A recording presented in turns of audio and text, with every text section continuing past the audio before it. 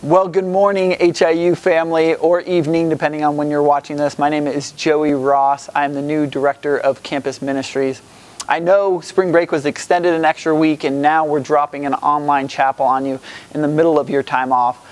The reason is I have a bit of information I want to share with you this morning in regards to student life here at HIU and what student affairs will look like moving forward. But before I do that, I want to share a little bit about myself and then a reason for hope this morning. As many of you know, I stepped into this role and was just getting to know many of you when this whole COVID-19 thing changed our lives. So while I look forward to sharing more of my whole story with you at a later date, right now I want to take just kind of a brief moment and share one of my biggest passions in my life, my family. I'm married to my better half, Allison. We met in college. She's an incredibly encouraging, thoughtful, compassionate woman. Been married almost 11 years now, and together we've strived to honor God, and that includes being fruitful and multiplying, which has led to the three best gifts God has given us, our sons.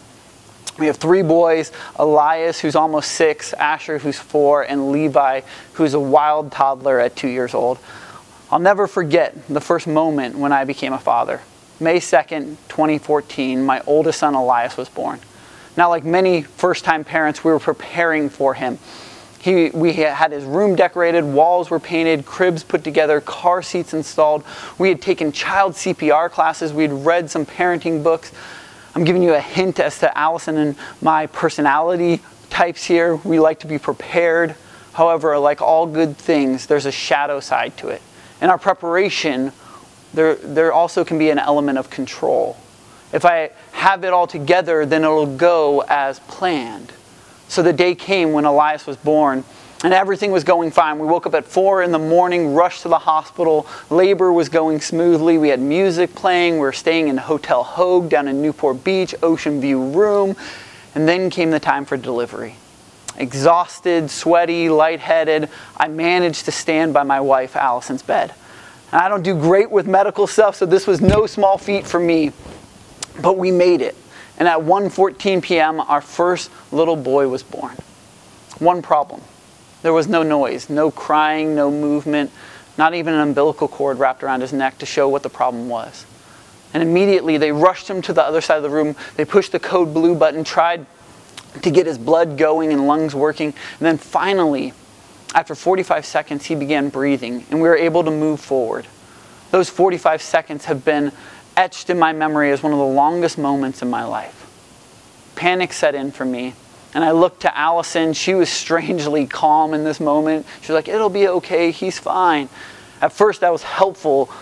Normally the roles would be reversed, but then I realized she's just kind of high from the epidural. She doesn't know what she's talking about, and so I went into panic all over again. I was so worked up by those first 45 seconds, I ended up feeling sick for the rest of the day. I actually slept 13 hours that night. First night with a child, my poor wife delivered the baby. She was knocked out sleeping on a hospital sofa. Here's the thing. In all of our preparation, all of our planning, all of our dreams for our lives and for his, our desire to protect him and guide him and love him, within the first moments of life, I realized I am not in control of his life, or even mine. There's no guarantees he would breathe, no guarantee that he would live his first minutes or first few days or how many years. The control I thought I had built up in my preparation was wiped away. Many of us are having to face that harsh reality right now, that you are not in control of your life.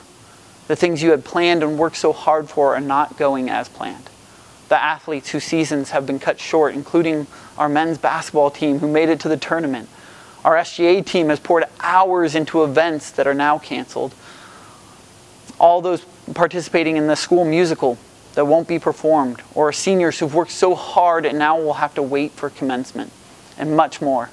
We want you to know first and foremost that we in no way want to minimize your pain or sorrow. That many of you are feeling right now, and whatever you're feeling, we believe in a God who can hold space for you. We are saddened with you. We are here for you, we care about you, and we're going to provide support for you. I'll tell you how in just a few minutes. But I also want to affirm to all of you the simple truth that while we are not in control of our lives, there is a good shepherd, a loving God who is in control. Not only is he in control, but he sees you and cares about you and is with you. He sees We see this truth throughout the whole narrative of Scripture. In Genesis, when a man named Joseph, life is going well, it says God is with him. And when his life is a wreck and injustice strikes and his plans don't go as he wanted, it says God is with him in a prison cell. When the Israelites finally make it into the promised land, Moses' parting words to his people are this. He says, "Be strong and courageous. Do not fear or be in dread, for it is the Lord your God who goes with you. He will not leave you or forsake you." When Jesus, the long-awaited Savior, comes to earth, the angel tells Joseph the name of the child will be what? Emmanuel, which means God with you. And when Jesus departs from earth after the resurrection, his parting words, final words said on earth are this: "Behold, I am with you always, even to the end of the age." As HIU has repeatedly said, we serve a big God, a God who sees us, a God who is with us even in our homes. And I want to encourage you to fix your eyes on the God who is with you. I don't want to minimize the pain or sorrow, like we've said, loneliness, or whatever it is you might be feeling, but I want us to begin to think and be encouraged that God who is with us has an invitation for each one of us at this time. In a sense, when we live the with God life, there's no problems, only opportunities. Opportunities to become the people God says we already are by entering into a radical trust relationship with Him. I love the line from the famous Corrie ten Boom, who helped hide Jewish people during World War II. She said, "If you look at the world, you'll be in distress. If you look within, you'll be depressed. But if you look at Christ, the God who is with us, you will be at rest." So while we may not be in control of our lives or our circumstances, we are in control of how we choose to respond. And as a student affairs team, we want to help you enter into God's rest in this season. So to become a non-anxious presence in a world that is hurting and in need of Christ. The mission of HIU is to empower students to serve the church and impact the world for Christ. I believe the greatest way to serve the church and impact the world is to become more like Christ. Because after all, what God really gets from your life is not what you accomplish, but who you become. This all brings me to what life will look like moving forward here at Hope for the remainder of the spring semester. As you're well aware, the world is rapidly changing right now, and our university has had to respond and make changes. You should have gotten an email from our student affairs team describing much of this, but I wanted to cover some of it with you. As we've been planning, praying, and preparing for weeks ahead as the student affairs team, our heart has been, how do we respond and not just react to this disruption caused by COVID-19? And how can we help make order out of chaos? In short, how can we help turn this disruption into a time of devotion? I know many of you are using your time wisely. I've seen your Instagram challenges, heard about Netflix having to lower streaming quality in order to continue letting you binge watch your favorite shows. We want to encourage you to not just do those things, but to find Jesus in the midst of all of this.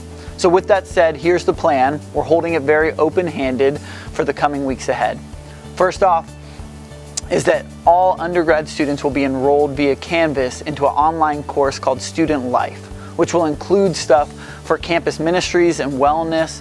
Don't worry, this isn't a class, but it's a hub in order to be used to dump a bunch of resources for you. I'll cover some of those now, but want to encourage you next week to check out everything that's in there. Secondly, chapel will now be online via YouTube. We'll be releasing every Thursday at 10 a.m., as well as later posting to your Canvas course. Chapel will be roughly about 15 minutes, devotional style messages, and also be a source of encouragement to you, as well as information about ongoing things happening here at Hope. Due to social distancing and wanting to abide by best practices, worship will not be part of the video content. However, I encourage you, check out the playlist that we've put together for you in the email that was sent out, or engage in your favorite worship music. You may even want to do this prior to chapel release on Thursday mornings. As you should be well aware of, HIU does have a chapel policy requiring you to attend 12 chapels and 12 small group gatherings per semester. At this time, we will be substituting the chapel requirement. This should be good news for many of you out there. All we ask is that you subscribe to our HIU YouTube channel so that you can be informed when chapel videos land, and also that you would submit one roughly 300-word reflection paper by May 7th. This is a small ask of you, and that'll be available via Canva. There'll be more information out at a later date. In addition to chapel, we are well aware that many of you work, go to school, play sports, and much more. During our time of forced slowing down, we want to help create healthy weekly rhythms for you. So every week we'll be putting out a practice via Canva for you to read and interact with. In addition, on Wednesday, we're calling them Wellness Wednesdays, we'll be releasing short videos through HIU Student Life Instagram, where we will unpack topics like anxiety, fear, gratitude, emotional health, and more from a pastoral as well as wellness perspective in order to encourage and equip you. If any of you are feeling anxious even right now as I talk about some of these things, maybe you feel a bit overwhelmed, we are here for you. We're available to pray with you and talk with you. Just because we're social distancing does not mean we need to socially isolate. The best way to reach us is to email wellness@hiu.edu. That'll automatically send you a schedule so you'll be able to meet with myself, Abby, Stacy, Stephen via phone or video chat. We also have the Hope Counseling Center available to you as well. In addition to those announcements, there's a few other things going on. We'll be looking at having an interactive Immerse sometime in April. We are still also accepting student leadership applications, and we'll have a Zoom meeting for information night available for you. And there's so much more. I don't have time to cover all of that right here. But we just want to encourage you to check your emails and stay informed in all that's happening. As we wrap this up, again, know that we are here for you. We are praying for you, and we want to encourage you to press into God's invitation to you in this season. For those of you that are struggling with the losses, this is not the end. In the words of the famous Christian Julian of Norwich, remember this: all shall be well, and all shall be well, and all matter of things shall be made well. Why? Because God is with us. God bless.